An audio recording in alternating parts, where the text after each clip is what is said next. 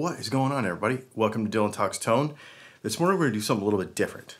I don't know if you know this or not, because we don't talk about it enough on this channel, but a few times a year I go out to Denver, Colorado, and I team up with Texas Toast Guitars in Denver, and we teach people how to wind pickups. So they teach people how to build guitars.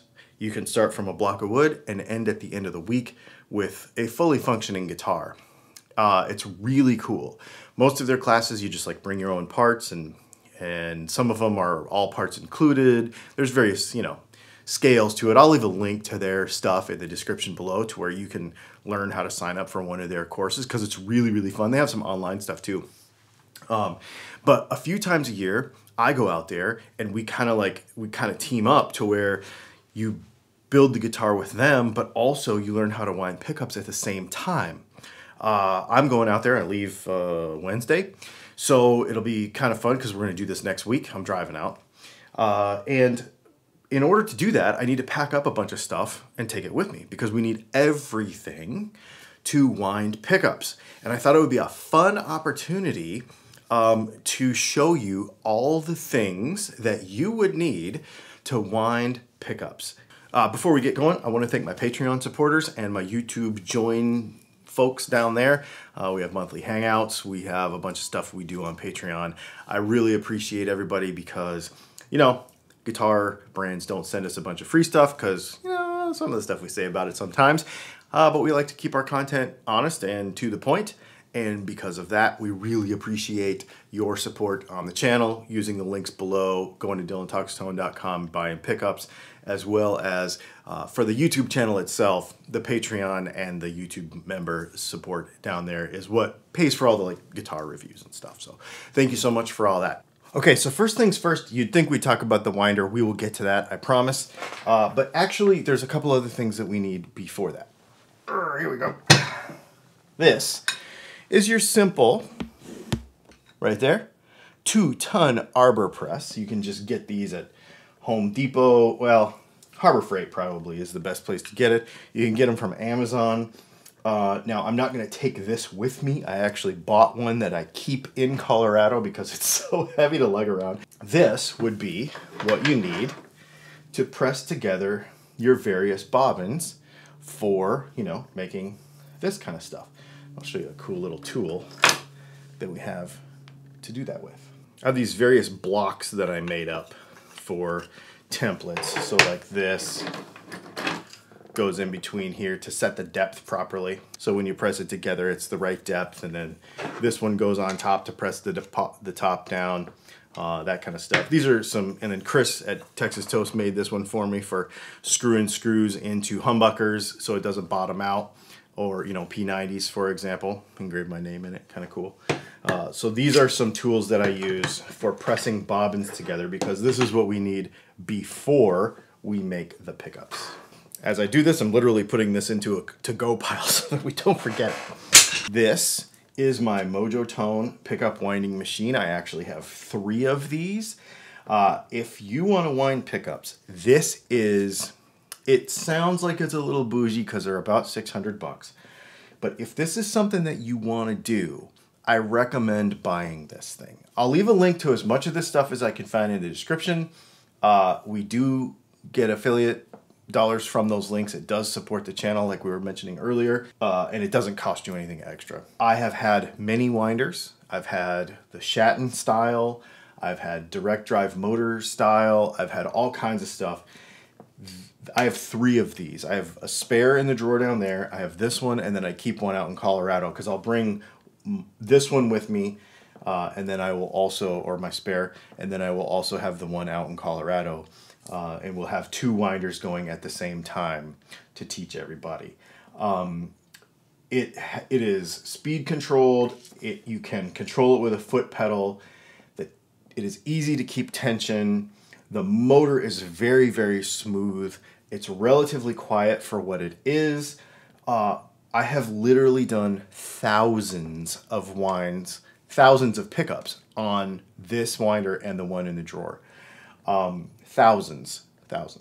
This is a great machine. This is one of those things where That's why we're spending a little time on this. If you want to do this, there are cheaper ways to do it. Like you can, make one out of a sewing machine, which was actually my first one 10 years ago. You can make one out of, all kinds of things. There's plans on the internet. There's various things to cheap out on this.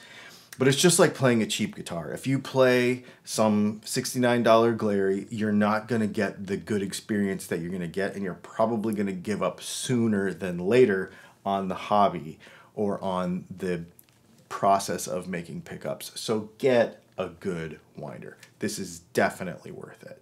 Okay, let's talk soldering. So this is another thing that I have two of, and I'll explain why in a minute. This is my Heiko 888D soldering iron. It's about $120 or so. Like I said, I'll leave links to it in the description because the prices change all the time. I have two of them. The reason I have two of them is because we have a lead-free setup and we have a leaded setup. I use Kester 6040 leaded solder 90% of the time, and about 10% of the time I use the Kester lead-free solder. But to keep ROHS compliant for some countries and some clients that we have to have two completely separate setups, and they can't touch each other because of cross-contamination. So that's why we have two. This iron is amazing.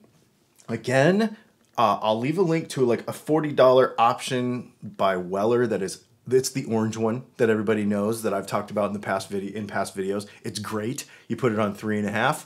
You can solder anything you want on a guitar. I used one for years and years and years. I upgraded to this one just because of volume. We were doing so much volume, and what I like about this is when you put it on like a pickup cover or something that needs to be hotter, like a base plate of a Telecaster, for example, this senses inside it the heat soak, and it actually ups the current as you're going, so you don't have to actually mess with the temperature. I solder at 700 degrees Fahrenheit, and that's just kind of the way I do it, and I've been doing it that way for years.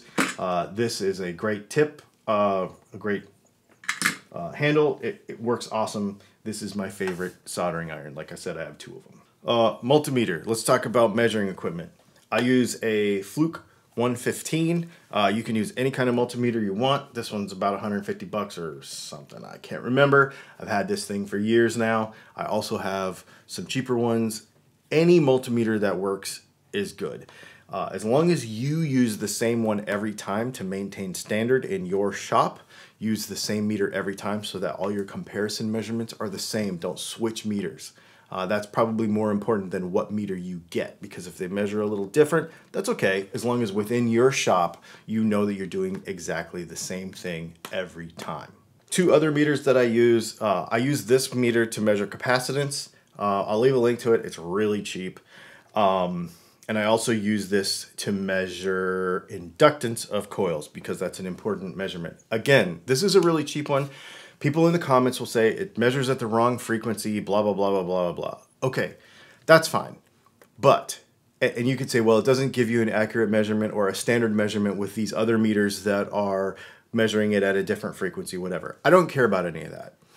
In my shop, what I care about is the consistency between each of my pickups. So when I measure, across thousands of pickups, that they're within the standards that we expect.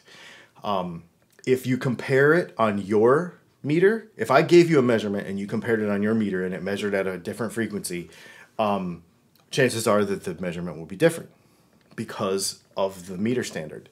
I don't care about that because we don't publish those numbers for various reasons.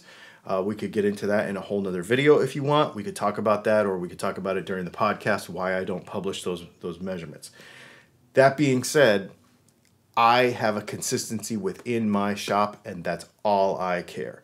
When we make a set, when we make this many pickups and they all come out the same, that's all I care. So people can criticize that all they want, but I don't care.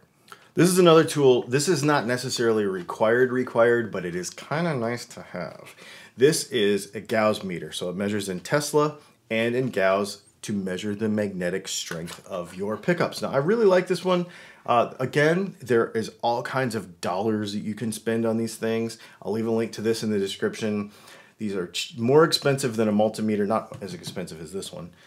They're more expensive than a cheap multimeter, but they are definitely worth having, especially if you are doing any kind of experimenting with making pickups, trying to understand different magnet strengths and stuff.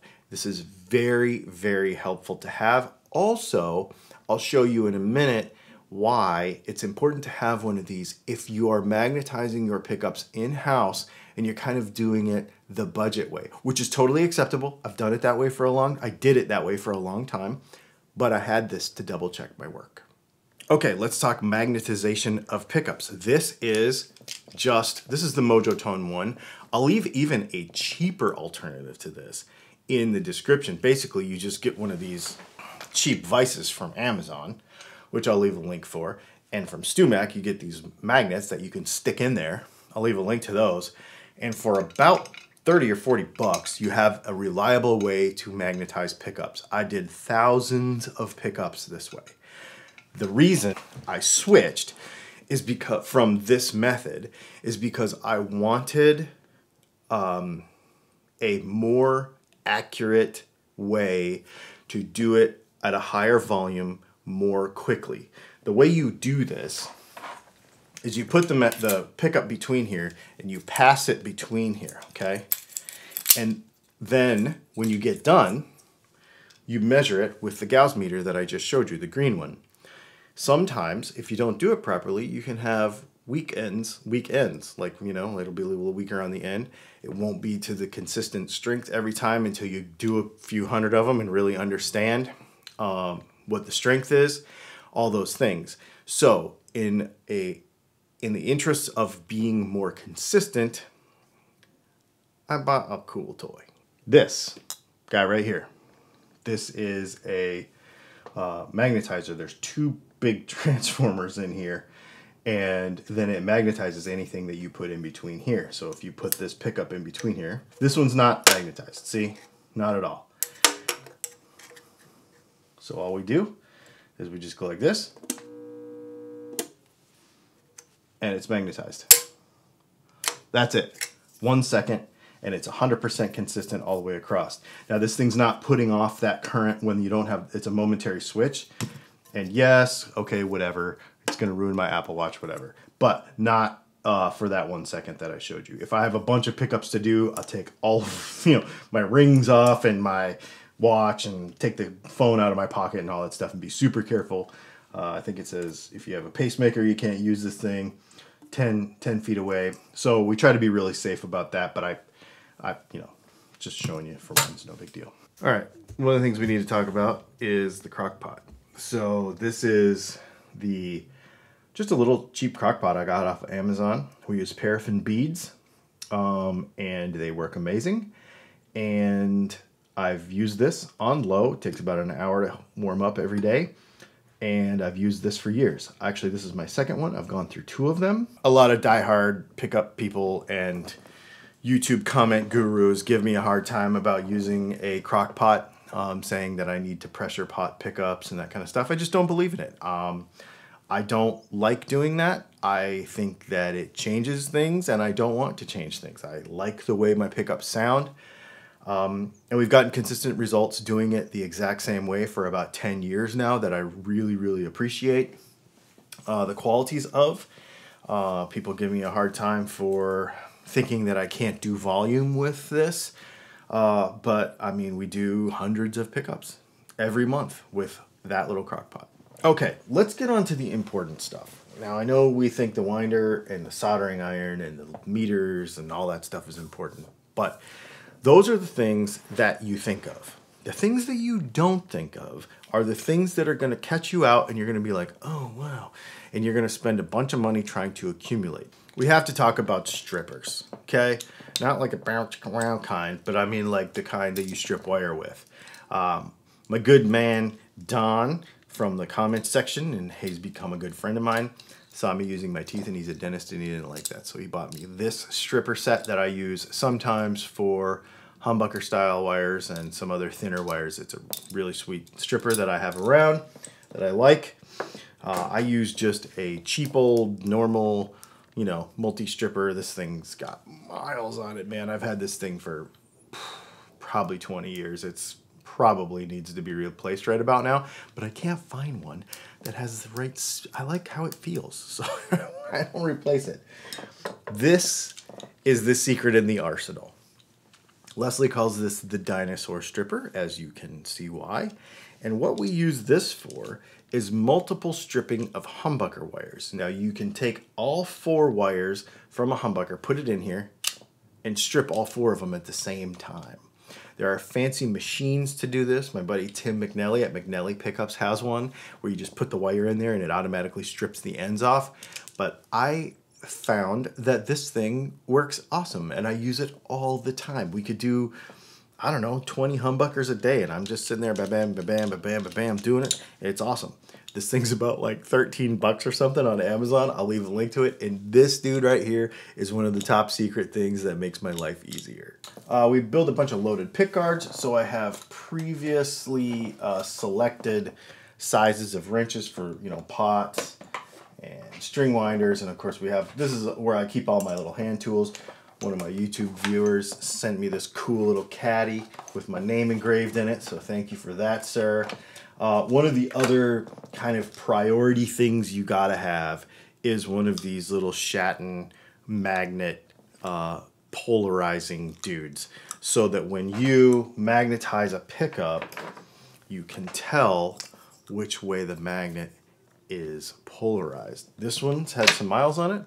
I ran it over with my desk chair, so any minute now that little thing's gonna fall out, but she keeps on plugging, so you gotta have one of those as well. I'll leave a link to this in the description too. For humbuckers, I have a perfectly ground little screwdriver because those Philister screws are a particular size that I have. This is for finishing up after the covers are on to do it by hand. This actually comes from my former life. See, it's ground down to fit a pilot screw on a Kia carburetor. Also, a normal screw gun. This is the screw gun that we use to actually put screws into humbuckers. You gotta have the right size though so that you don't slip out of them. Otherwise you'll slip out, you'll slam your finger, you'll have all, I mean, I've done it. You'll have all kinds of trouble.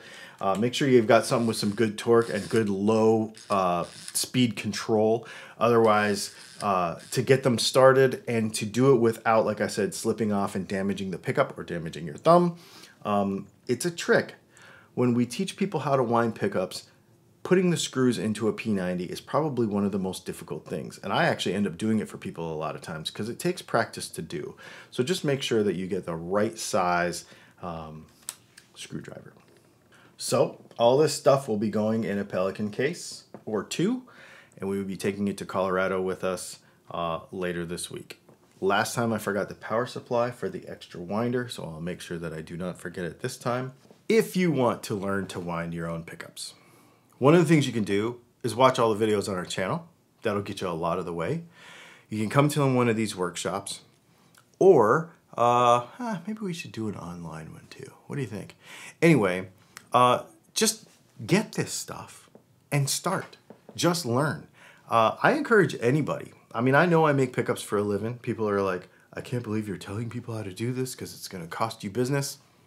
It doesn't. But I think everybody should learn how to do it. It's a skill. It's a really cool thing to learn. I think it's really neat. And if you want to do this, there's a couple of things that I would tell you. Get off of the internet. Get out of all of the forums. Get out of everything. Stop following all of it. Use it to put a tool list together. Use it to get the basic knowledge together. You know, like how pickups work in general, right? But once you get this far, once you have parts sitting on your desk ready to be made into pickups, then stop doing all that stuff. Just do it. Get a notebook. I've got a notebook over there with a bunch of various specs and everything that I've ever tried over the last 10 years. I document all of it. And once you do that, start experimenting. How strong should the magnets be? How many winds should be on it? How tall should each of these be? The gap between here. Experiment with all those things. There's no wrong, there's no right. I will tell you right now that none of my pickups are 100% on any kind of industry standard of anything because we have experimented and played around for so long that we've kind of just made our own thing. This is something that I encourage you to do. People will tell you that you're doing it wrong. People will tell me that I'm doing it wrong, that I won't have consistent results, but I can guarantee you that I do have consistent results. And they're good. The stuff's good. I mean, we make good stuff. I'm really proud of what we do here. And you can be proud of what you do too. And I think that if you just kind of get out of all of those groups, use your imagination. If you saw something here and you're like, I don't like that tool, I would get this one instead, put that in the comments. Help each other in the community in a positive way, but not like, this is the only one way to do it, because there isn't. There's a million different ways. I know that I do things differently from other pickup builders, but I don't care because we have really good stuff here. And I think that imagination is what drives this forward. Don't worry so much about, like I said, doing it the way I do it or the way somebody else does it. Just do it. I'll leave a link to as much of this stuff as I can find in the description. It does help out the channel. Thanks to all my Patreon supporters. As we go out to Colorado this week and we do some stuff, our podcast will be here tomorrow, but we will be on the road Thursday for our live stream. And as we go out to Colorado next week, you're going to see some content from out there. I'm really excited about working with folks that I've never worked with before to teach them how to wind pickups. It's going to be awesome. We have like 100% success rate so far. Everybody has made pickups that have worked and sounded good in their guitars. We're doing strats this time, so it's going to be kind of fun. We're going to build loaded pick guards. We're going to do all that stuff. If you have any questions about any of it, get in the comments and ask. And I'll leave a link to Texas Toast where you can learn about how to become part of this community that we're doing all this stuff. It's not a plug for that. This is more I wanted to show you this stuff, but I think it's a cool thing. And if you want to be a part of it, I'll show you. They didn't pay me or anything. It's not about that. It's fun, and I'm excited to go do it. Thanks for hanging out, and we will see you tomorrow for the podcast.